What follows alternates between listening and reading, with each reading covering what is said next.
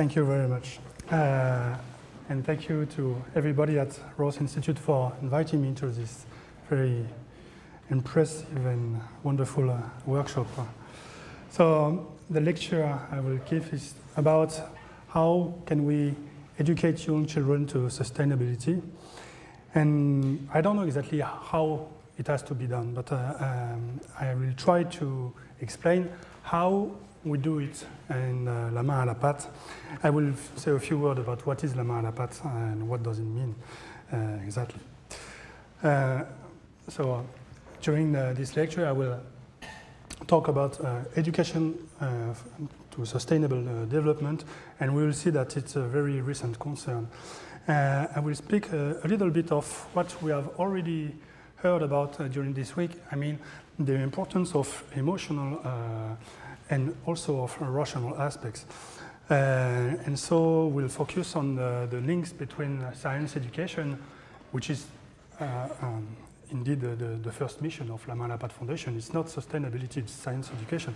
So we'll explore the link between science education and inquiry-based, kind of an inquiry-based education for sustainability.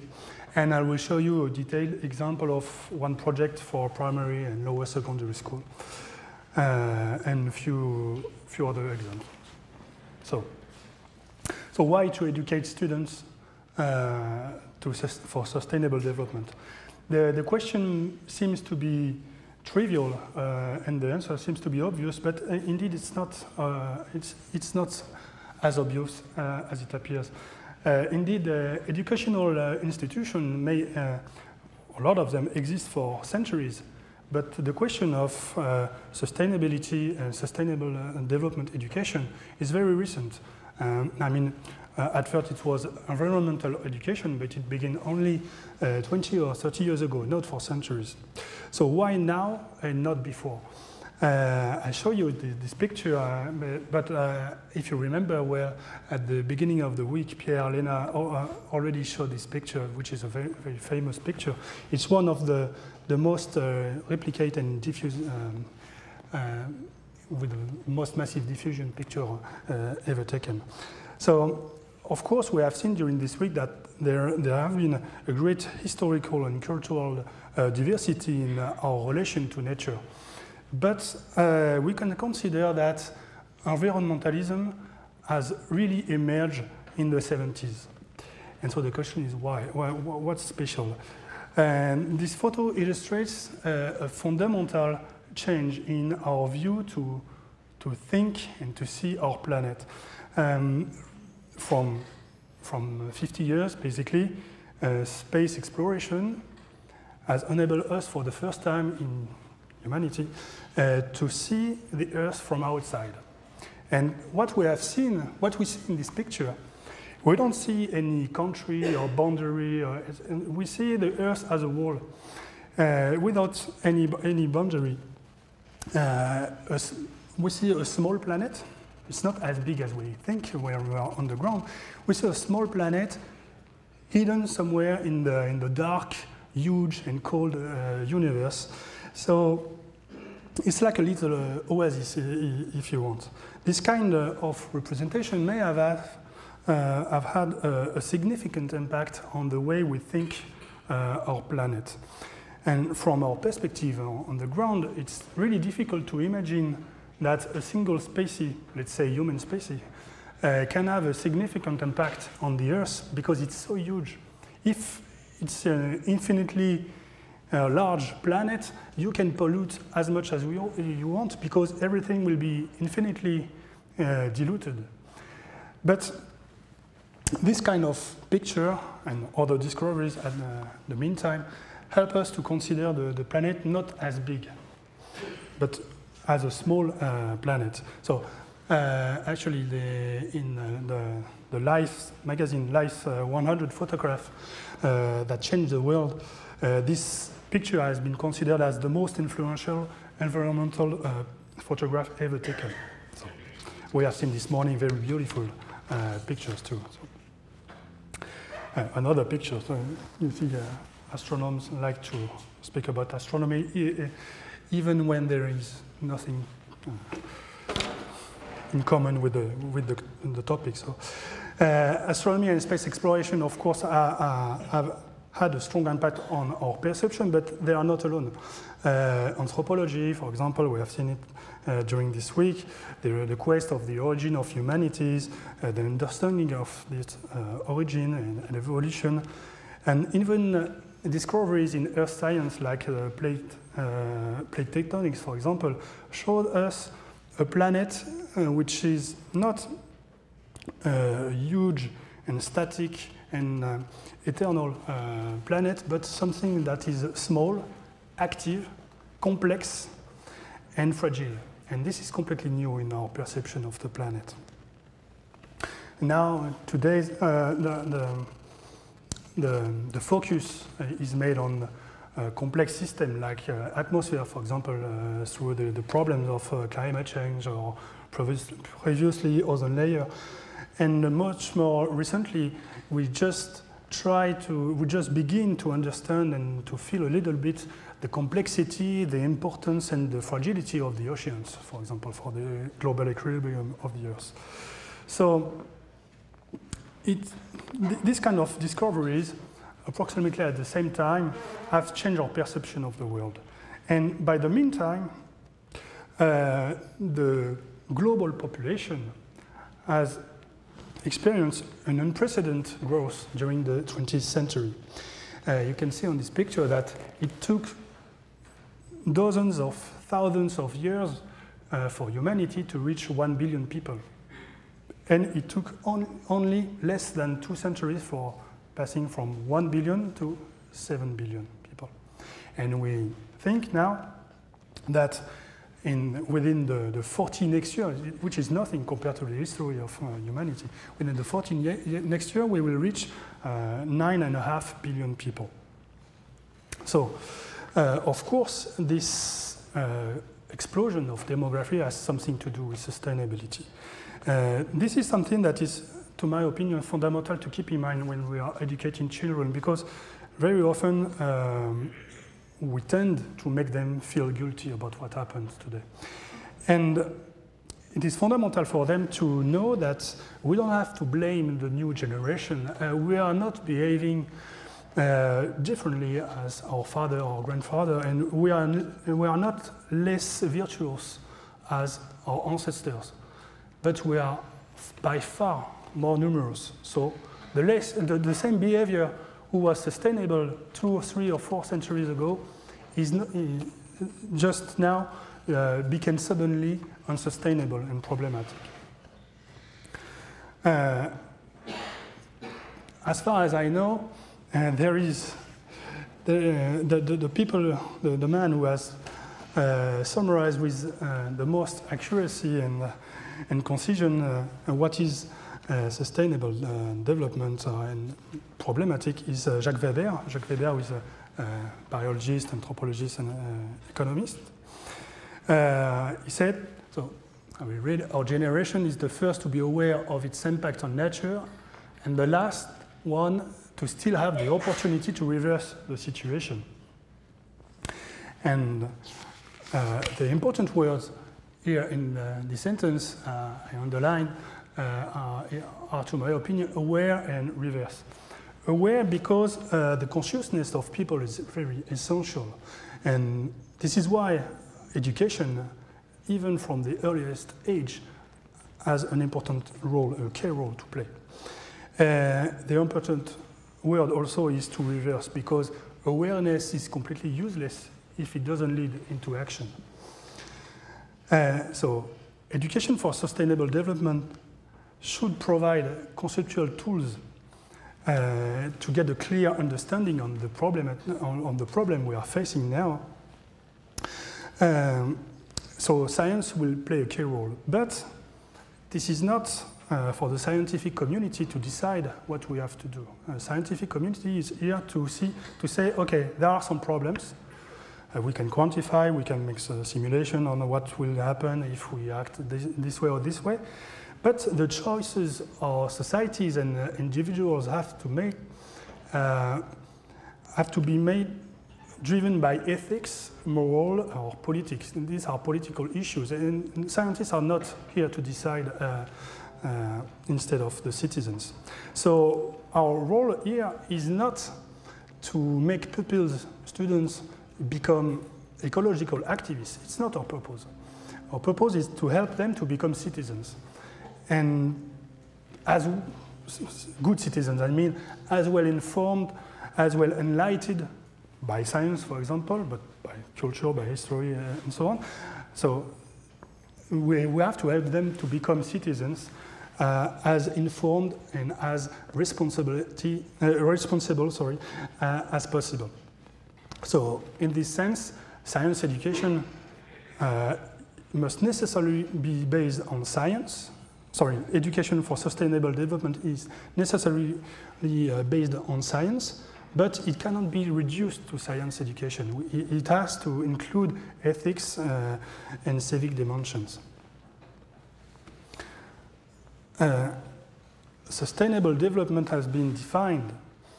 Here we've got the definition made by the UN 20 a little bit more years ago, as a way for the present generation to meet their needs without compromising the ability of the next generation to meet their own needs.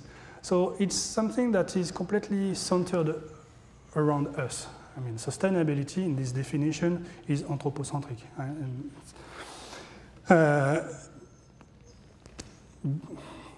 The education for sustainable development is something very new.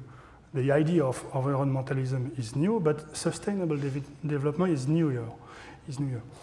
The difference, because before we used to speak about environmental education, not education for sustainable development. There is a difference. The idea of protecting the environment is also central in sustainable development education, but it cannot be considered alone. We cannot consider the environment without considering the economics, for example, or the social issues.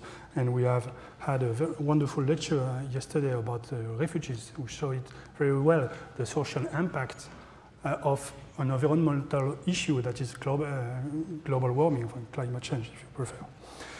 So, and to my opinion, it's a regret, even in La Pâte project, but very often sustainable development projects for school are focusing on environmental issues, but economics and social issues, economical and social issues are very often bypassed, or very quickly, if they are not. So, of course, we can study economics through environmental issues. For example, if we are interested into climate change, we can study Nicholas Stern report about the cost of the climate change. And what these economists tell us is that if we want to limit the amount of CO2 in the atmosphere, around approximately 500 ppm, it will have a huge cost. I mean, the order of magnitude is 1% of GPD, 1% of the global GPD each year during the, let's say, the next 30 or 40 years. So it's enormous. The cost of limiting climate change is enormous.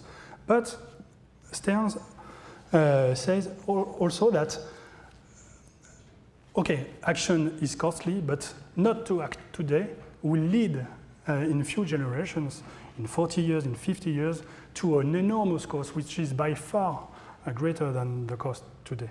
So the evaluation is to act today is 1% of GPD, and not to act will lead to a decrease of the global GPD of 5% in the next decades. So this is a way, for example, to include economy in sustainable development project, but I think we can do more, and we could offer even at lower secondary level, maybe not at primary school, but even at the very first grades of the secondary school, educational programs that are completely focused around economical and social issues. For example, we can study inequalities around the world. This this picture show you the evolution of the world capital and simulation. This is a central simulation for the next decade and until the end of the century. We can see, for example, that in 40 years, in 2050, Africa, we know that Africa population will double during this time and will reach approximately 2 billion people. But Africa will still remain by far the poorest continent in the world, and it's not obvious that population will accept it. 1/4 of the population with only 1/10 or maybe a little less of the capital. So it's not sustainable, and I'm not so optimistic about that, and I fear that it can lead to violence inside Africa, of course, but also outside Africa, especially in Europe. So to my opinion, this situation is not sustainable, and we could study it at school, but basically we are not. When we are doing sustainable development projects, we are dealing about biodiversity, waste, and so on, but not this kind of problem. And we should do, I think. We could also focus on our own inequalities. I mean, Africa is a very, very serious and important problem. But even inside our own countries, we have some problems. Here I put a graph for US because we are in East Hampton, but I could have made a similar graph for France. The situation is qualitatively the same, but quantitatively it's less problematic than in US. This picture and the previous one was taken from a book of Thomas Piketty called Capital in the 21st Century. It's a bestseller, I'm sure you have heard about it. And I recommend the reading of this book. This chart shows that the richest 10% of population in America concentrates half of the income of the whole country. I didn't find on the internet, when I prepared this talk, the similar graphic not for income, salaries, but for capital. But I remember when I read the book, the situation was even more problematic, because the richest 10% of American own more than 70% of the capital. And Piketty and other projections show that it will certainly lead to 90% in a few decades. So 10% people concentrating 90% of the capital of a country is not as sustainable. And as we are in a democratic society, it's not obvious that people will accept it for a long time. So maybe we should also work on economical and social issues in our countries and also at a global level. So I would like to come back to something that has been already addressed during this week, is the emotional and the rational aspects of sustainable development education. To my opinion, sustainable development education has to be made at school. It's not obvious. School is not the only place where children learn things. They learn a lot outside of the school, and maybe more than they learn in the school. But for environmental, economical, and social issues, but mostly environmental issues, children are already concerned and aware of the big issues. I mean, it's difficult to find a child in France, a 10-year-old child, who is not aware of the fact that the global temperature is increasing, the biodiversity is in danger, and so on. It's very difficult to find such a child who is completely ignorant of these issues. Because children are almost saturated, they are very much exposed and almost saturated by messages, images, photos, but also articles in the media, newspaper, on the internet, even in movies for children or cartoons. So these issues are present, but most of the time, 99% of the time I should say, the focus is completely made on the emotional aspect. I don't mean that emotional is not important. We have seen during all the week the importance of emotion, and I just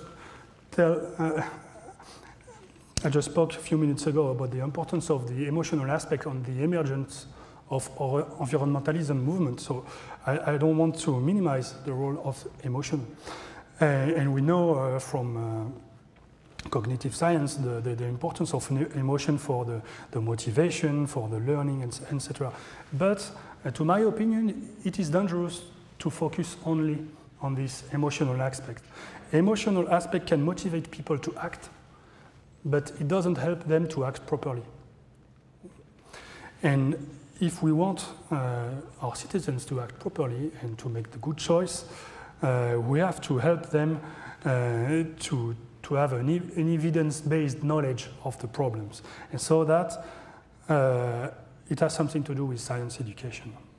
And science education, this is a role of the school to provide it with children.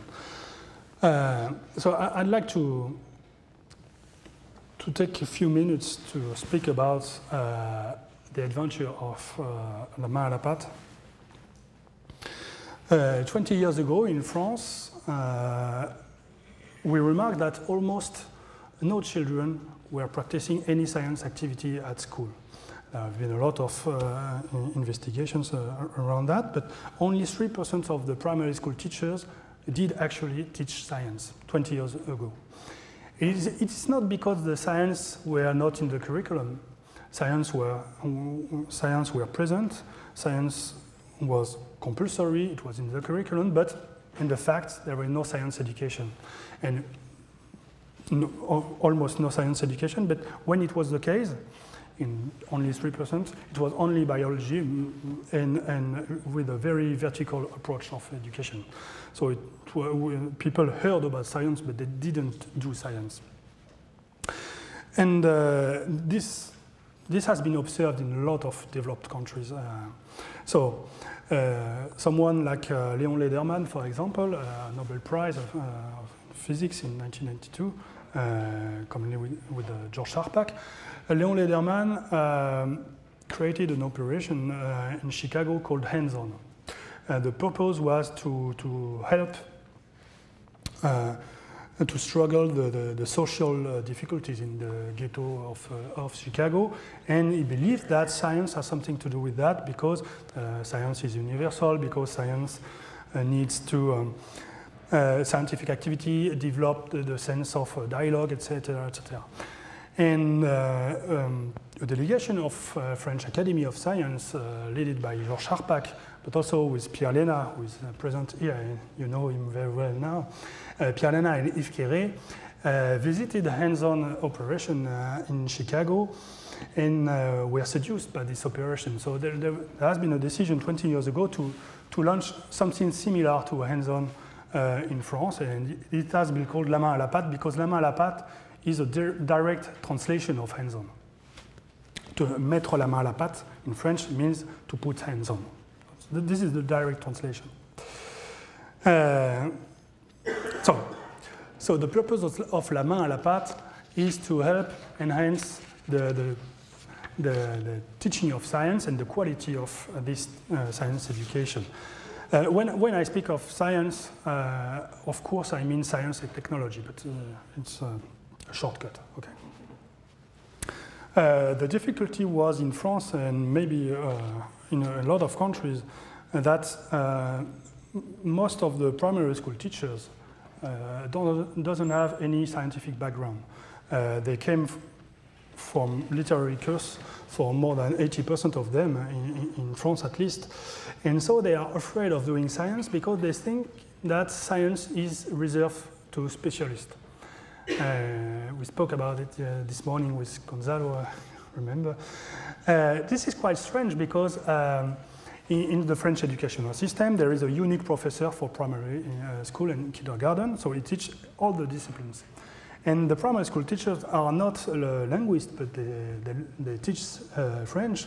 They are not mathematicians, and they teach math. They are not artists, but they teach music or painting.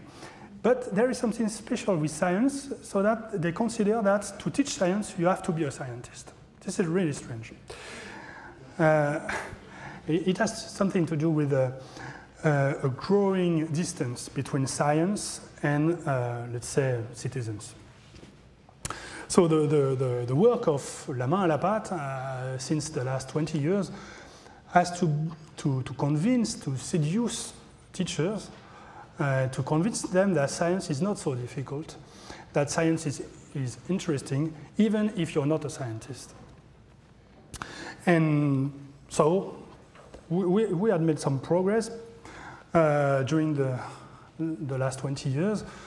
Now the situation, 20 years after, we passed from 3% of teachers doing science to approximately 40 to 50% teachers doing science. So it's quite good, but there are still a lot to do. We have reached half of our objective. The pedagogical vision of La Main à la Pâte is something that has not been invented by La Main à la Pâte. I mean, La Main à la Pâte promotes active pedagogy that has been proposed before in the footsteps of Freinet or Vygotsky or Piaget, etc., etc. The basic idea is that science has not to be taught as a fixed set of statements to be learned by art, but as an activity. Science is not something to learn, it's an activity to practice. This is, I think, the biggest idea in La Main à la Pâte philosophy. But, so it's an activity, and this activity is an inquiry, an investigation. And this is an inquiry that pupils have to do by themselves. It's not only to look at the teacher doing science, it's to do science by yourself. So, to illustrate this approach, I will show you a small movie taken in a 6-year-old class, so grade 1 for your system. But before, just a few words. So the emphasis in La Main à la Pâte view of science education is put on the interrogation. The experiment is very important, observation too, but I think the most important is in questioning. So the pupils have to formulate hypotheses, to confront them to the real world by experimenting or observing, for example. And they have to share what they have learned, what they have done, to interpret and to reach a consensus to build something common. And of course, they have to check after that with the help of the teacher that what they have learned is not too far from what the scientific community says. Okay, so let me just present you this movie. So keep in mind that it's in a very small level. It's grade 1 with the children of 6 years old. And if you listen to the Ministry of Education, basically 6-year-old children are just able to learn reading and writing. But here you will know that they are able also to reason. So the problem is in the class, in the context in the class is that the class has a mouse. And the mouse is called Mimi. Why not? And they have read a story about mouse in a labyrinth, so they want to build a labyrinth for Mimi because it's funny. And the question that will arise is, how does Mimi find a way through the labyrinth? And they will remark that Mimi will increase your performance step by step, but the reason is why. How does she learn? Is it because of its memory? Is it because of her sense of smell, for example? And so they will question, and they will make a very nice experiment to check that. So I put you this movie. Elle court la solitude. Elle, c'est Mimi. À Après avoir écouté une histoire, on s'est demandé que ferait Mimi dans un labyrinthe. Mais au juste, c'est quoi un labyrinthe? On a essayé d'en dessiner, d'en résoudre de toutes sortes, d'en inventer sur papier ou sur l'ordinateur. Ensuite, on s'est mis d'accord pour en choisir un qu'on allait construire. Ah, c'est bien ce labyrinthe! Mimi, elle va le moi, j'aimerais pouvoir être à la place de Mimi pour faire le dans ce sens-là! Mais non! Mais si! Tous les jours, on a mis Mimi dans le labyrinthe. On l'a filmé. On l'a chronométré. On lui donnait moins à manger pour qu'elle trouve vite la nourriture à la sortie.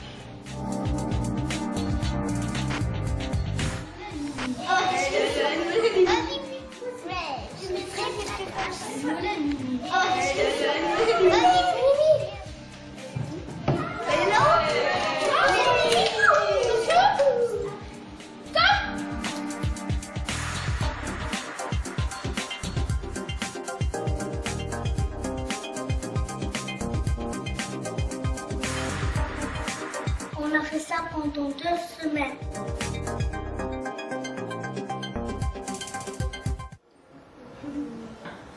Waouh, quoi une fusée? Ouais, elle va vite.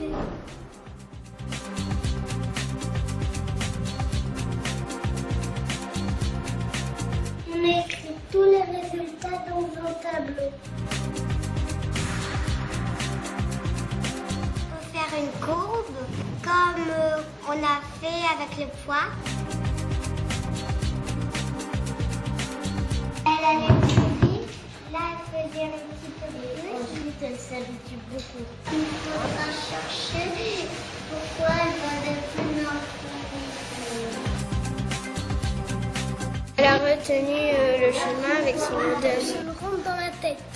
Elle laisse ses odeurs sur les murs. Elle dit ah, c'est là que je suis passée. Après, de plus en plus, elle s'en souvient. À force de le faire, elle va le connaître par cœur. Qu'elle renifle ses pas. Vu que tous les jours elle en fait, et ben elle s'en rappelle. Comment on pourrait faire pour savoir si elle a appris ou si elle le sent?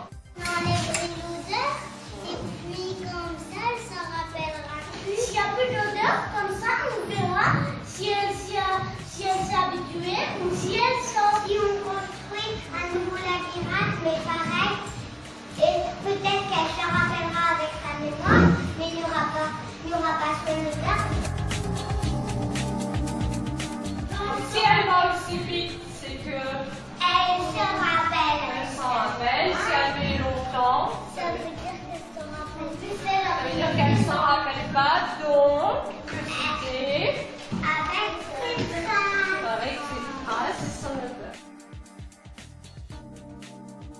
On sait maintenant qu'elle retient son chemin dans la tête. C'est pas grâce à son odorat, c'est grâce à sa mémoire. Oui, c'est grâce à sa mémoire qu'elle se rappelle. Elle a mis le chemin dans sa tête.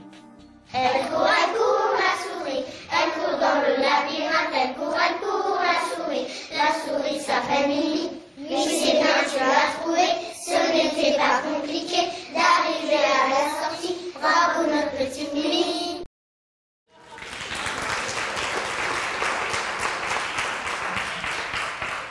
Thank you for Mimi. This video impresses me so much. Each time I see it, we forget the age of the children. I mean, 6 years old is very impressive. And it shows us that we can trust children. We can trust them to follow a rational path. I mean, just not to be excited and so on, but to have a rational thinking. And this thinking is driven by curiosity. They really want to know what happened to Mimi.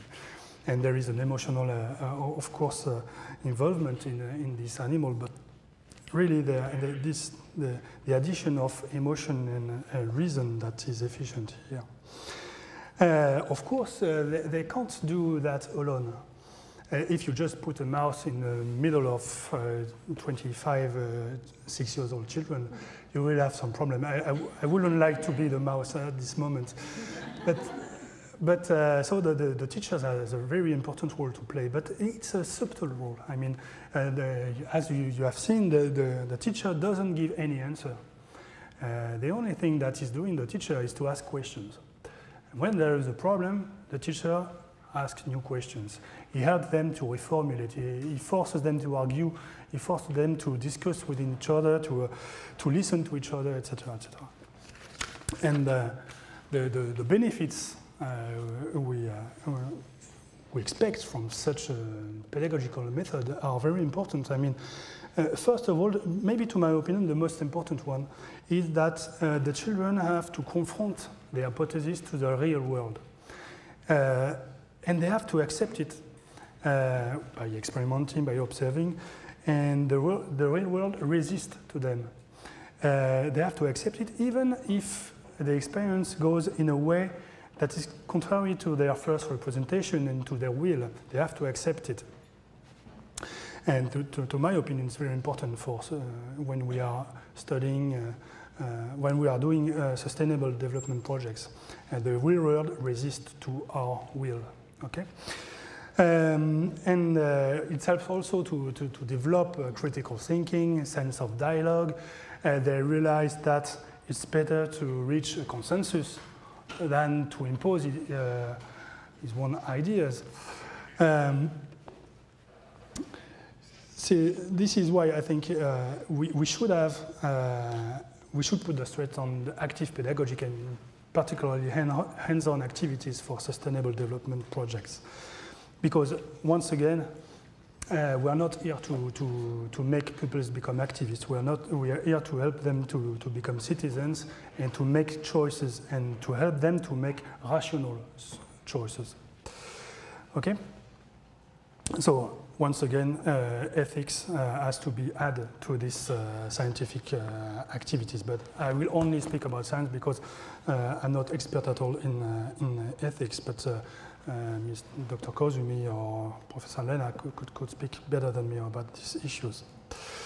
And from this process of discovery to be efficient, we think that it's better to start from the direct environment of the child.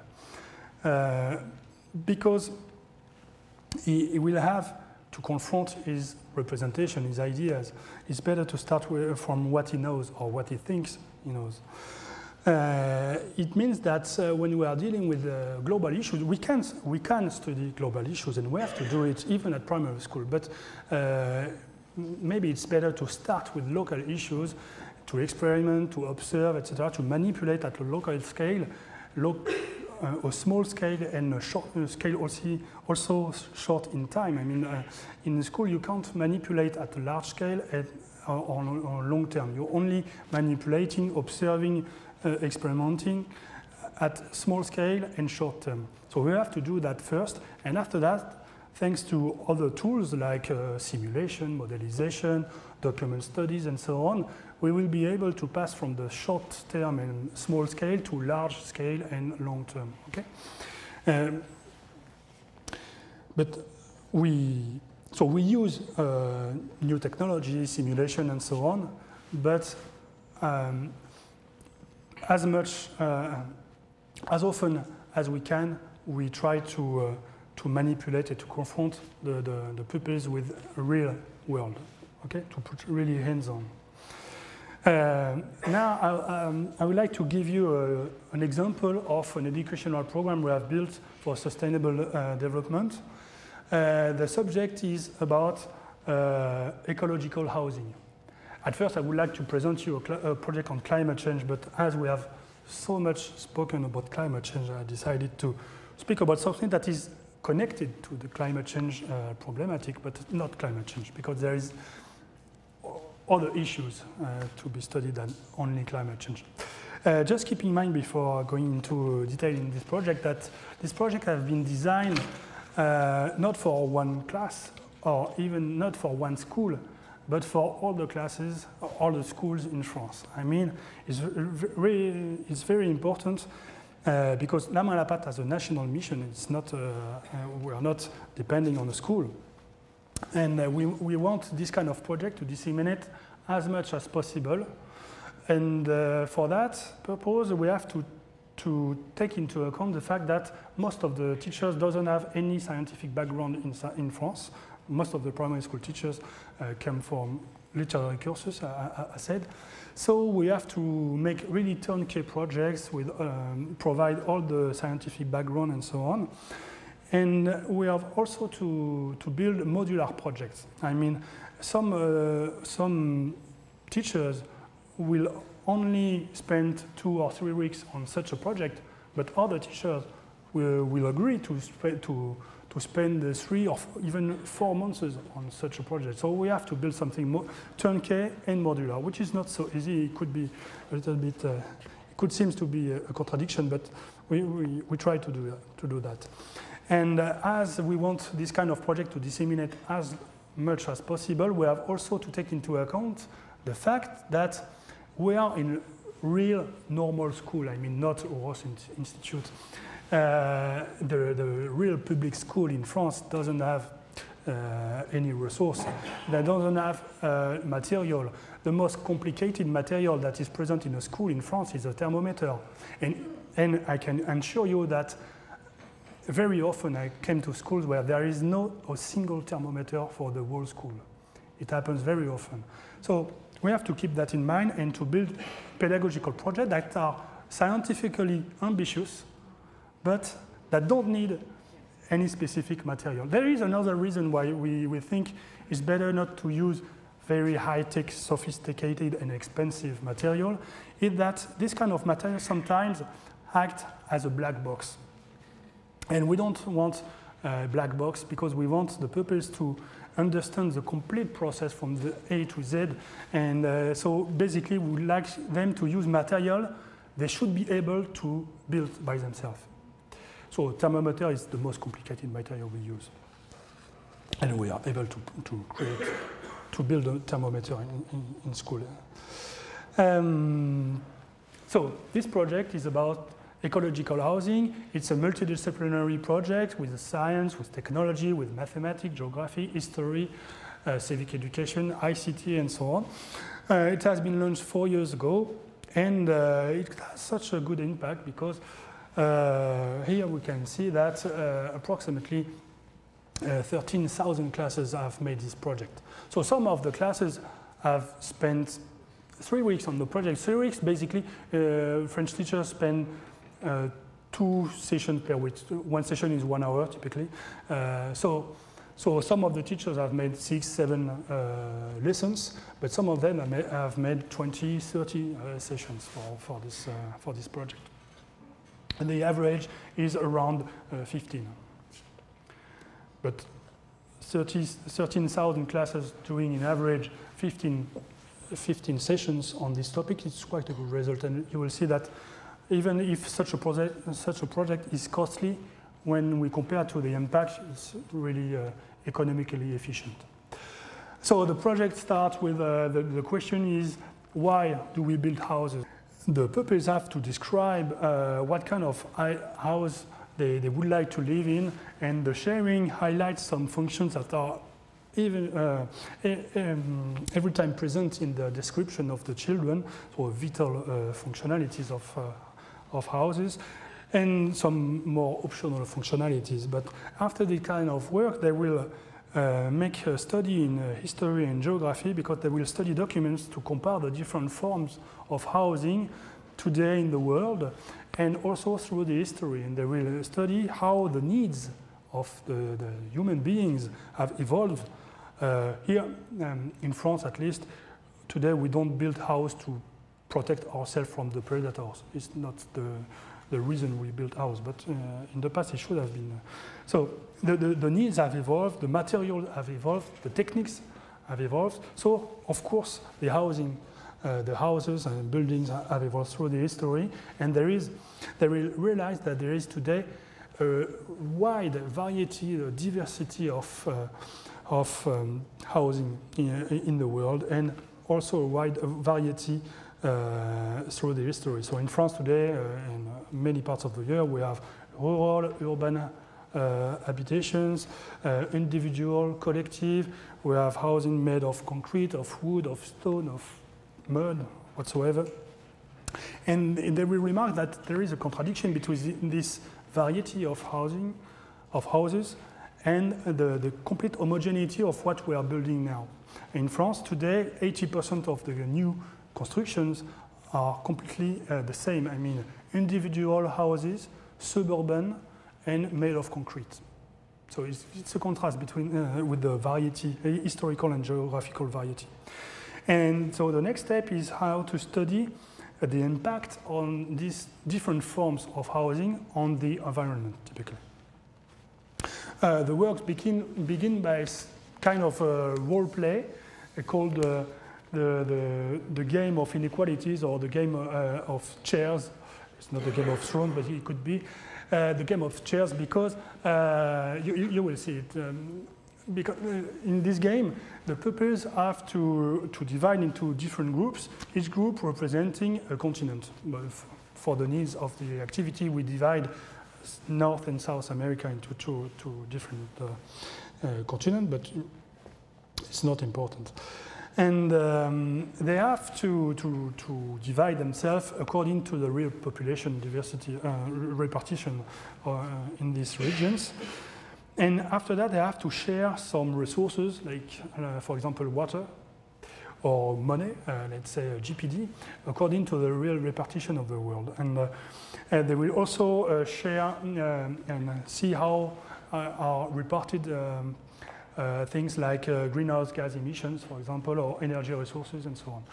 And this kind of activity is interesting because they will feel with their body some information that otherwise should remain very abstract for them. When you say to a 9-year-old child, 80% of the population is in this region, it doesn't mean anything to him. It's very abstract. But here, he can see what it means in the class. And for the GPD, for example, the GPT are represented by the chairs. So here, they will remark that in Europe, for example, there are only 2 people, but they have 6 chairs. So they can make what they want. They can sit down, they can lie down the chairs. But in Africa, there are not 2, but 4 people, but only one chair. And during the whole session, they only have 1 chair for 4 people. So they can stand. They are obliged to stand. They can't sit. And so they will deeply feel this impression of inequality. We do the same with water resources and so on and so on. And there is another reason why I like this kind of activities, is that it helps students to think about the difference of a data and a data per capita. For example, if you speak about greenhouse gas emissions, we always hear that China is the most important source of greenhouse gas, etc. But if you compare the emissions per capita, there is something very different that appears, is that European and American, especially North America, are the most important source of emission, of course.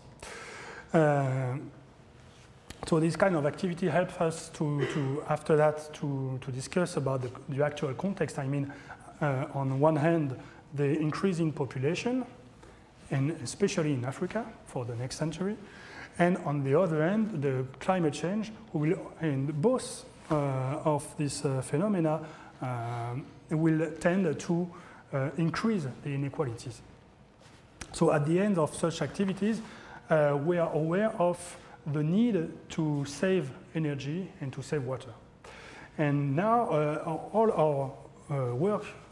our further work in the class is how to build houses that are water efficient or energy efficient.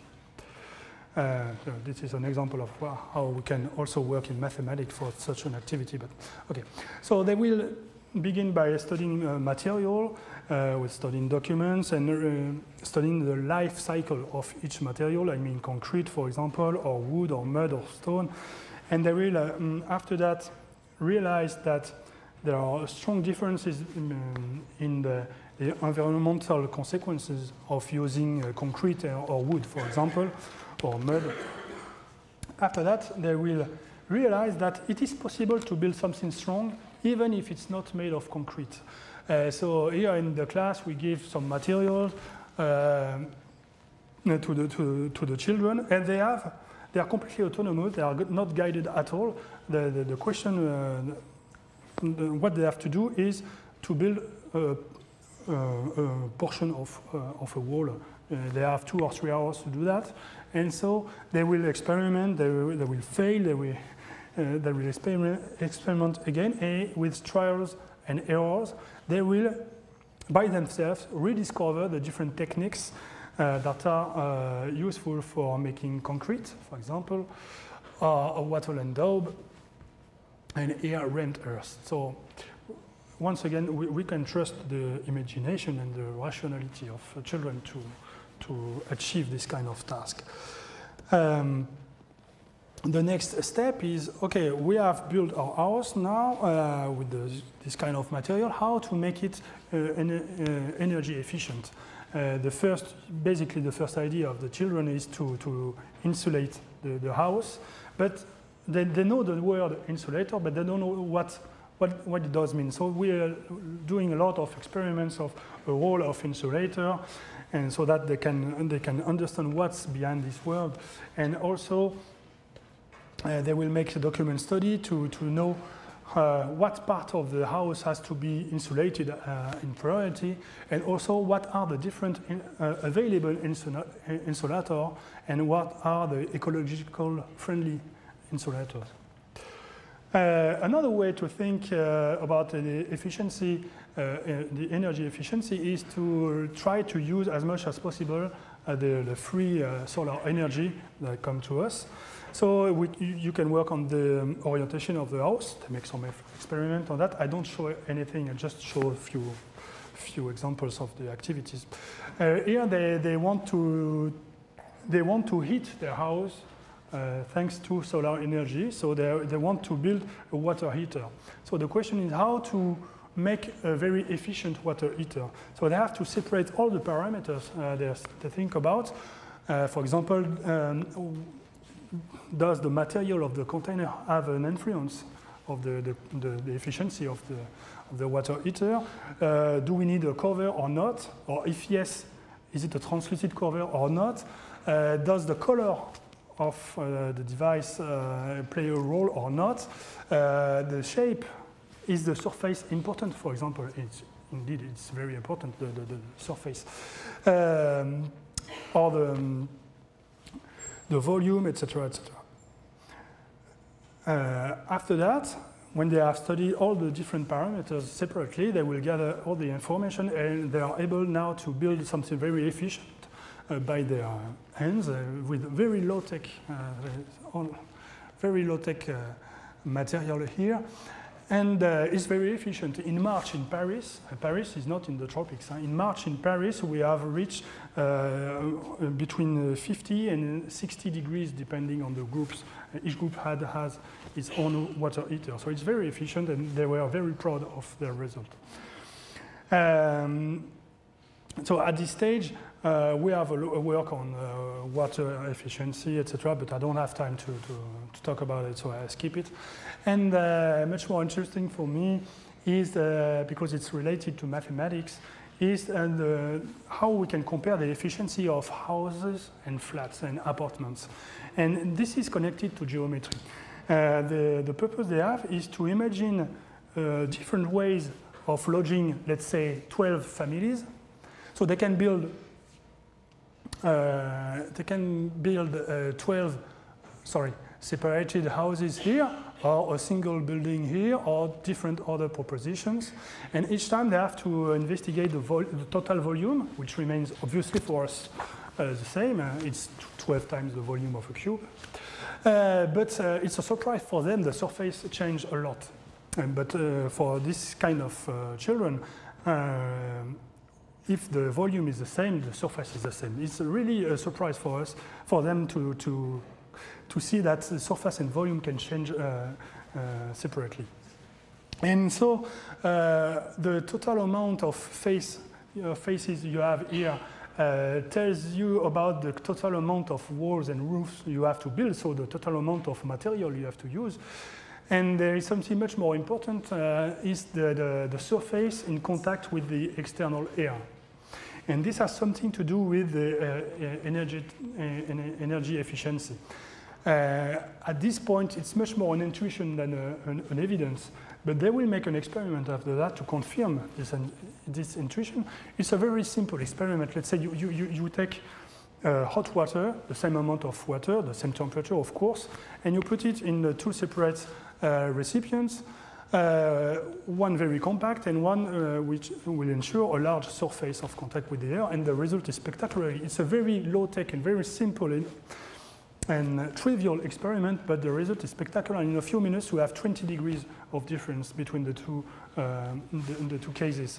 If you have made such an experiment with isolated or not isolated, you should have 2, 3, 4 degrees differences. Here, 20 degrees.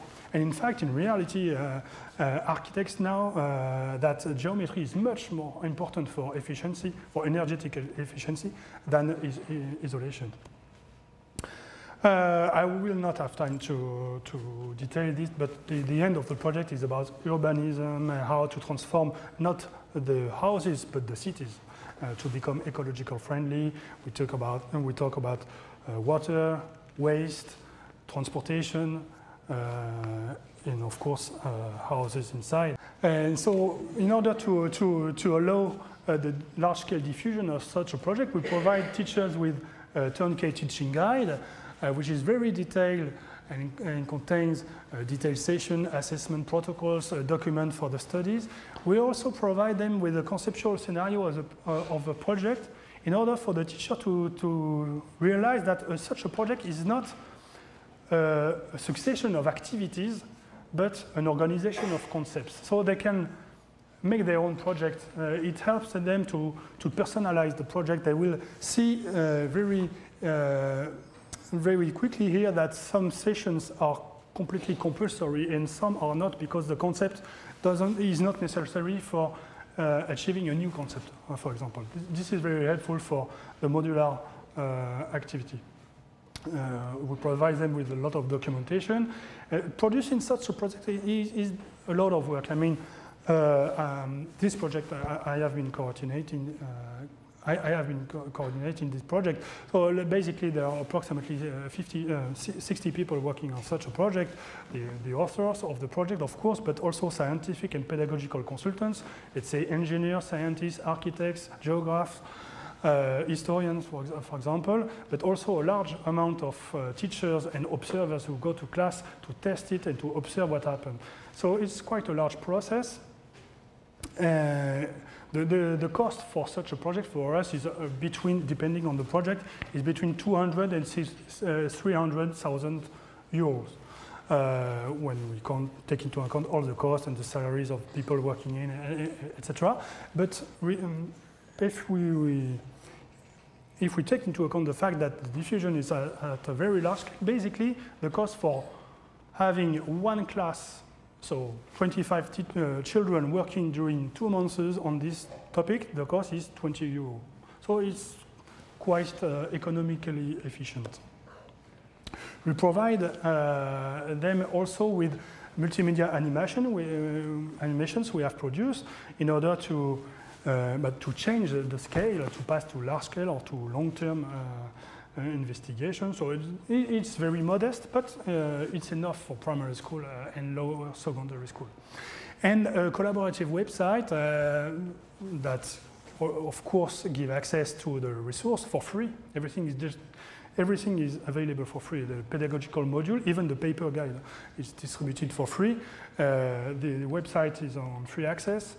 There are animations, of course, but also a lot of community tools like forums, blogs, interactive map. I don't have the illustration is on the next slide.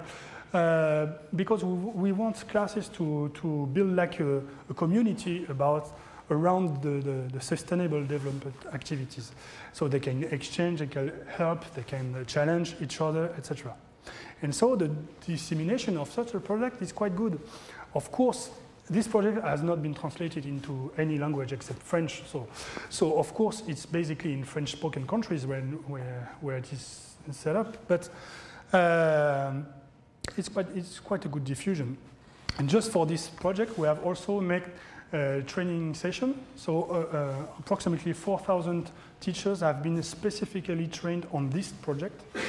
And depending on the other project, it can reach 10,000 trained teachers and 25,000 classes involved.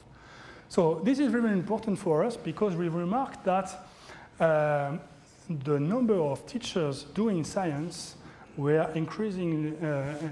was increasing thanks to this kind of project because it's not a science project. As we have seen, a lot of teachers fear to teach science, but they don't fear to teach sustainable development. So they don't know that they will do a lot of science, so they jump into the project. And after that, they realize that they are able to do science. So for us, it's very important. So the first, it's a chronological order. So the first project we have produced is called Living with the Sun. It has been translated into a few languages, but unfortunately not English. It's about the dangers of sun overexposure. So it's a health educational program. The second one, and maybe the most successful one, was the project about climate change called The Climate by Planet and I. After this project, a lot of teachers have said, okay, we have worked on climate change. Now we would like a new project dedicated to the solutions, and not to study the problem, but to study the solution. So this is why we have produced this project on ecological housing. And we have also produced a project on transportation, which is transportation and housing is very two key aspects for limiting greenhouse gas emissions. Another project which is very nice is a health educational program about nutrition. This project also for biodiversity, so these are issues that you really well know. And maybe a much more original one about it's an educational program about natural disasters. The focus is made on volcanoes, earthquakes and tsunamis. It is currently to be translated into a few languages, German, Spanish and English, but it's not yet finished. And maybe the most original one, it's not really sustainable development, but as it includes a little bit of health education, I put it here. This project is very ambitious. It is called The Screen, the Brain and the Child. And we have a small discussion with Hideaki Kozumi and Pierlena about this project. The purpose of this project at first was to make health education, to prevent children to be addiction. This is the word I was looking for, sorry. It was a project for preventing screen addictions, but step by step it has become a much more ambitious project. And now the project, we think it helps teachers and children to understand a little bit the functioning of their brain, emotion, cognition, memory, attention, etc., etc. A lot of cognitive functions. And the way the usage of screen will interfere or not with these functions. So it's a very interesting project. And now our future project, I Am an Ecomobile, the launch of this project is next week. So after this workshop, I come back to Paris and I launch this project I've been working on since 2 years. This is a project about ecological transportation because, as you know, transports are very, very important, a very important source of greenhouse gas. So if we want to limit climate change, we have to change our way to construct houses, but also to transport ourselves. And we start a new project that will, on which we will work during at least 1 year. Again, is the ocean, my planet, and I, and the project has three dimensions: the mechanism of oceans, the circulation of water, the acidity of water, etc. A lot of things like that, the climate change, and so on. The ocean has a a host for living species, the ecosystem and so on. And the last part is the relationship between humans and oceans.